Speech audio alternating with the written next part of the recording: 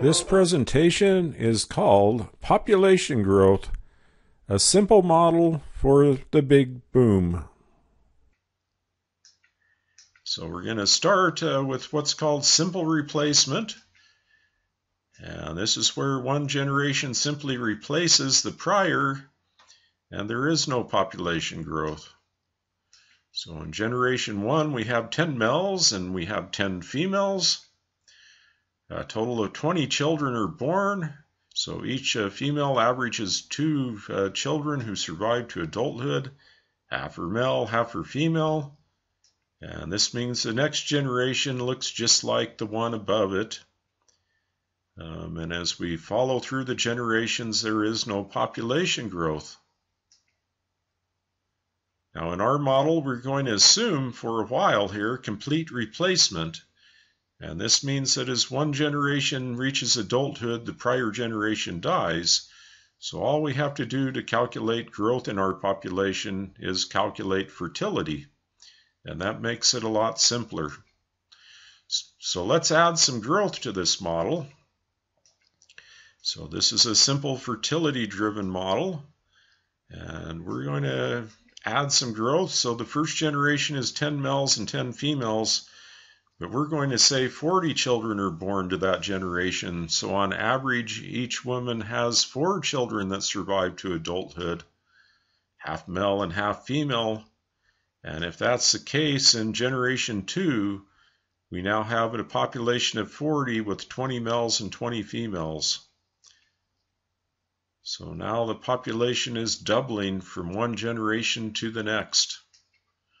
So here's our little map of this. The first generation, 10 plus 10 is 20. We said on average each woman has 4 children who make it to adulthood, and we're going to assume they all survive to reproduce, and their offspring are half male and half female, as are they. And that means we take the 10 women and we multiply that by 4. It gives us the population in the next generation, and will be 40. And we said it's half male and half female. So the increase from generation 1 to generation 2 is 20 individuals. Now let's look at the third generation. So we've got our numbers at the top. This is where we ended in the second generation. The assumptions stay the same. So now we take 20 females times 4, and this means our population at the next generation is 80.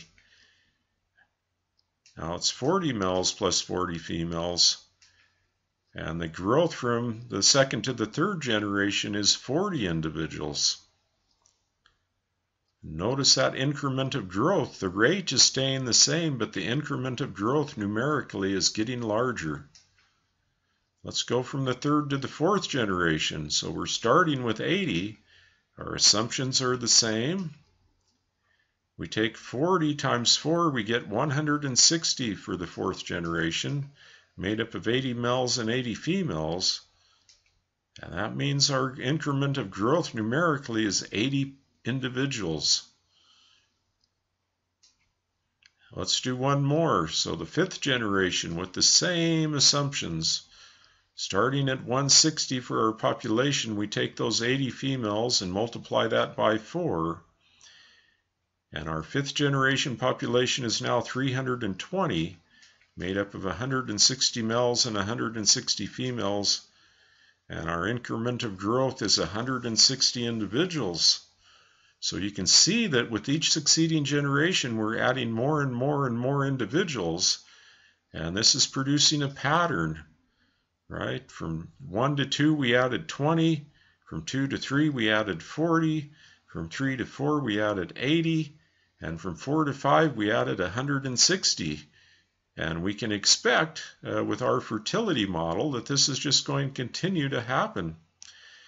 And we start charting this out and we say, hey, that's not just simple growth, this is exponential growth. And if we follow this out to 8 generations, then we're going to go from just 20 people at the beginning of this model to over 2,500 in just 8 generations. And that's roughly 2 centuries. So imagine that we're starting with 20 million people, right? We're going from 20 million people to 2.5 billion people in just 200 years. And that's with that fertility rate of 4 in this simple model. That's just amazing.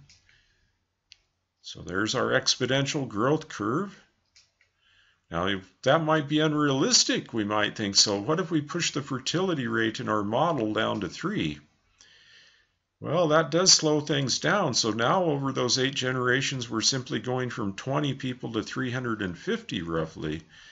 And that looks quite better.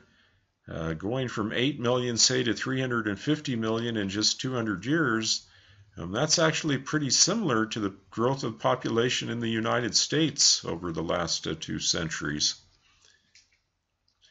So growth is still exponential, but now it's taking closer to 2 generations to double.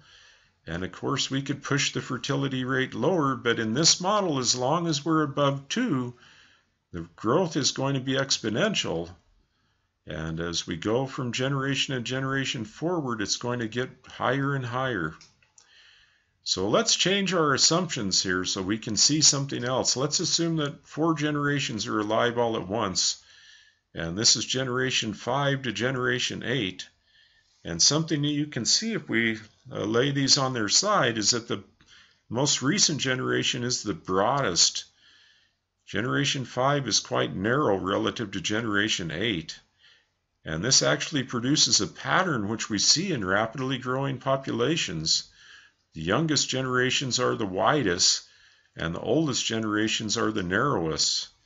So here's a population pyramid of the Sudan, and you can see that the population over age 60 is quite slight, whereas it's very broad from age 0 to 4. And you'll say, well, that has a lot to do with mortality, and you're right. People die as they get older.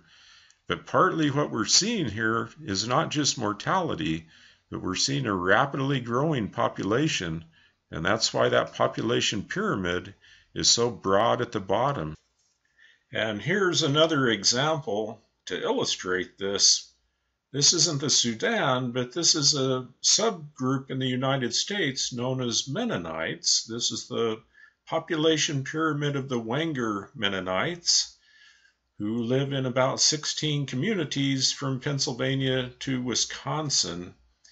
And you'll see that this pyramid is also very wide at the bottom and narrow at the top.